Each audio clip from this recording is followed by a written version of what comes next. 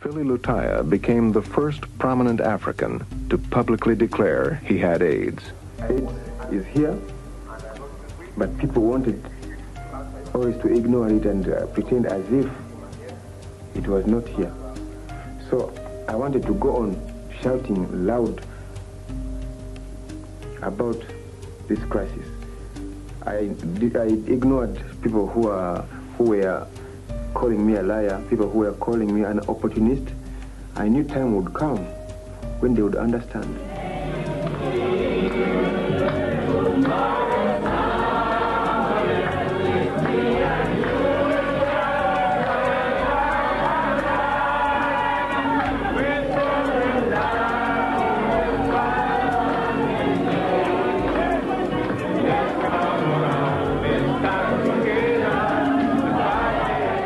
Almost 4 decades now since the first cases of HIV/AIDS were discovered here in Uganda. The first case was way back in 1982 on the shores of Lake Victoria.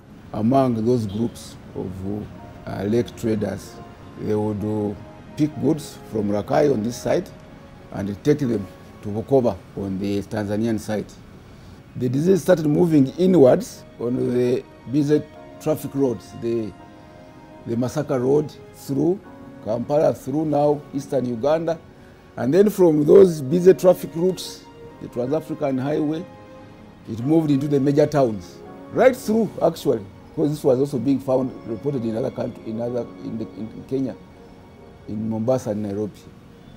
Then from the major towns, it moved into the rest of the rural Uganda. I first heard about this disease actually back in 1984, and it was called gay-related immunodeficiency virus. But we didn't know it was the disease that was described first in California. Then later on, we think somebody, a doctor who was working in Rakai, described this disease, slim disease. People slim up, yeah, and eventually die. Little did I know that actually I myself had got infected with this disease. If you had a diagnosis of HIV, it was almost a death sentence. And you know, there was a drum, almost every activity, all families were impacted. Somebody knew at least someone having HIV who had died of AIDS. So you are either infected or affected. The leadership of President Museveni was very instrumental. The first thing he did was to put in place a National HIV Prevention Committee and the AIDS Control Program in the Ministry of Health in 1986. This is the earliest program, the one of the Ministry of Health in the sub-Saharan region. Our only weapon as a country was prevention, the ABC, abstinence, you know, for those who are not yet sexually active, being faithful for those with sexual partners to your sexual partner, and then use of condoms if you were unsure of the status of your partner. Fortunately, we began to have breakthroughs in science.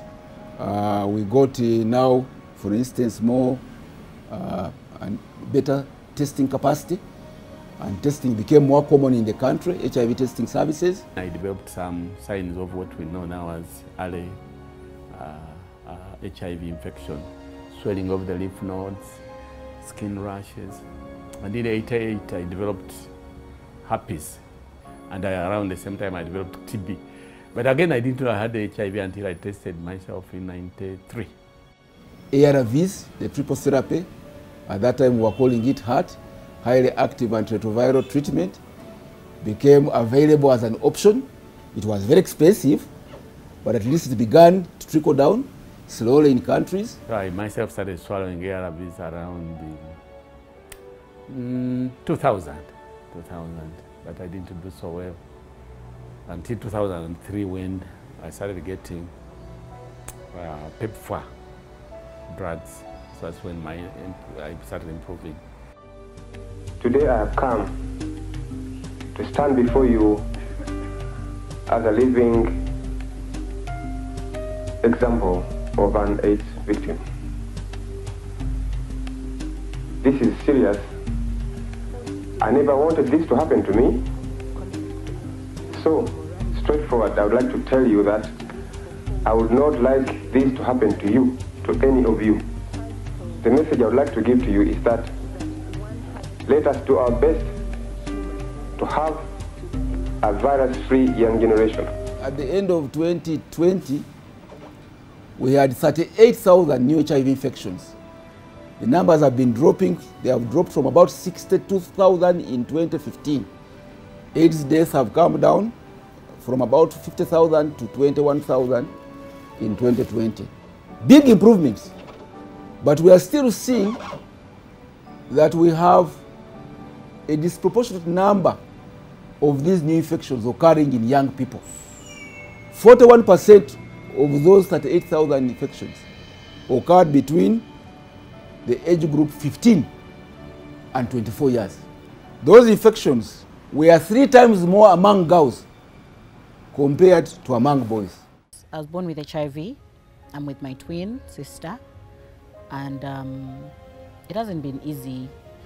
From the time we found out that we're living with HIV, we're disclosed to by our mom, and life changed, I should say, a bit. You could hear, people speaking about HIV, how it is, how it kills. We used to have rumors from our neighbors that that family is family of people living with HIV. Actually, they would call us people with AIDS. So anytime we had someone, maybe we lost a loved one, they would always affirm or confirm that maybe it was HIV that killed them.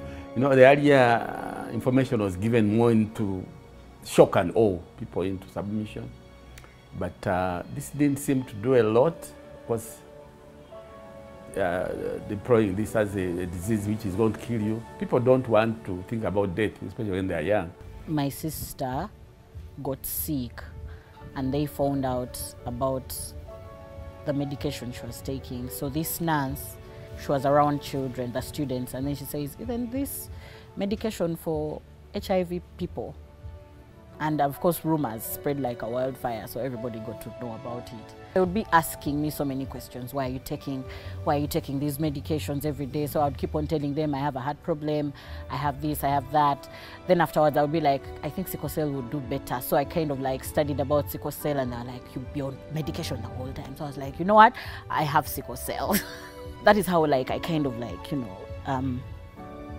stopped being adherent, and then I got drug resistance, so the medicine stopped working, and I had to be shifted or transitioned to a new regimen. These cared protected populations are also stigmatized and sometimes discriminated by the policy environment sometimes and the legal environment, but also sometimes by our health workers.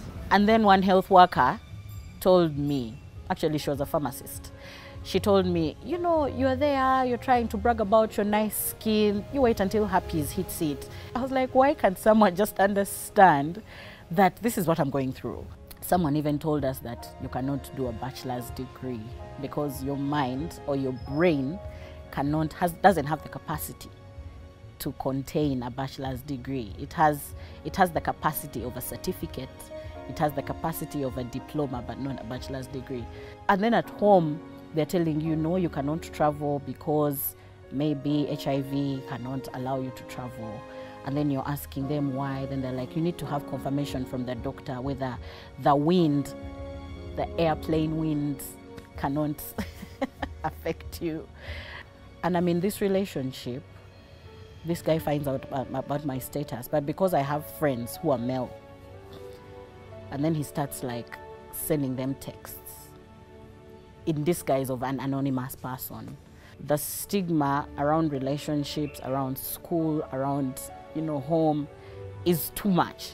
We want to make sure that we address this gap of stigma and discrimination because it hinders and reduces the access of these populations to services. The most important thing is to give them the information, correct information, which you now have a lot.